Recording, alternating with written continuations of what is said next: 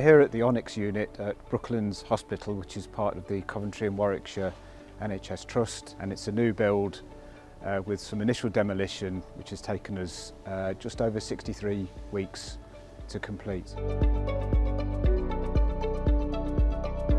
A specialist unit like this one is a key part of the recovery of people with autism who need secure care due to their forensic history. So they may be in prison or they may be in regular mental health services not getting the specialized help they need.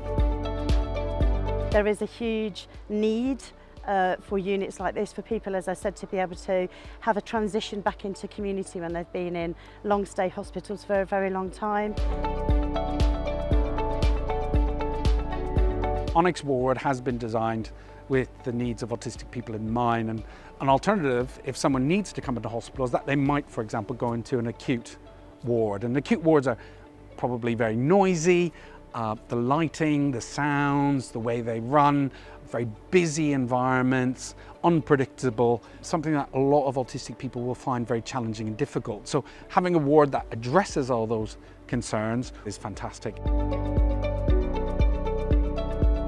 All of the special bits and pieces that are required to keep the patients safe and secure are provided, and more importantly that the environment that they live in is something that keeps them calm and helps the condition that they have.